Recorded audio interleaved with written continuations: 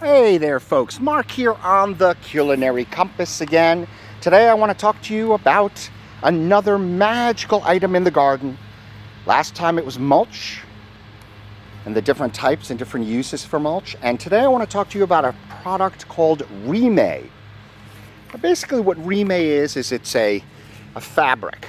And this fabric will last a very long time. I sometimes find myself using the same pieces of fabric for 4 or 5 years. Now I buy very large pieces that are very wide, the 8-foot width by 50 foot, and then I cut it to the sizes I like.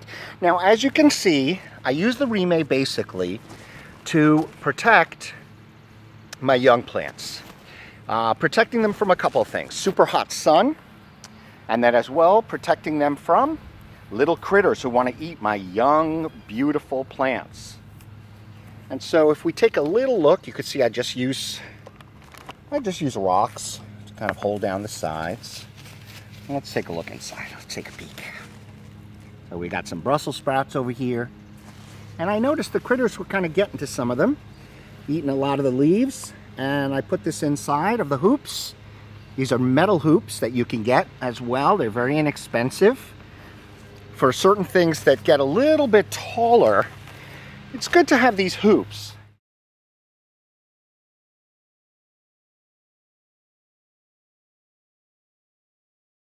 So here are the plants that don't have the hoops on them. Here are the Brussels sprouts. So you can see, gonna have a whole different level of growth. And here's another one, right? And then let's take a look underneath. And look over there. So one of the things about Remay that's cool is water will get through it. But of course you can always lift your Remay up and do some watering. You just kind of take some of it up, and then you can get under here. So as you can see, it's really easy to kind of lift this stuff up and move it around. Sometimes I'll take it off on a nice hot day, but not too hot. Now sometimes you can just lay the Remay down right on top of plants. I do this especially with plants that are very short and they're not going to grow too tall. You can see they're pushing up right here. So for example, here are my beets. And those little critters were getting to my beets. So I went ahead and gave them a little cover. They just need a week or so till the leaves get tough enough that the little critters aren't going to enjoy them. Here's my squash. Take a look. You could see what was being done here. This was all little critter damage. Since I put this under the Remay, in the last 5 days, I've got these beautiful hardy leaves. Now these are going to get big, right? So I'm going to have to be careful.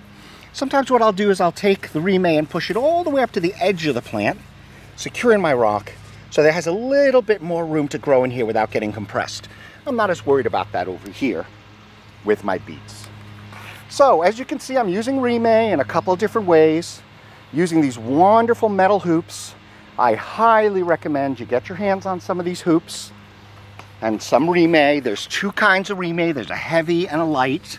I tend to use mostly the light type, but in the fall, if you want to plant some lettuce, you actually can use these hoops and Remay and make yourself little greenhouses. All right, so that's it for the Culinary Compass today. Happy gardening, and ciao for now.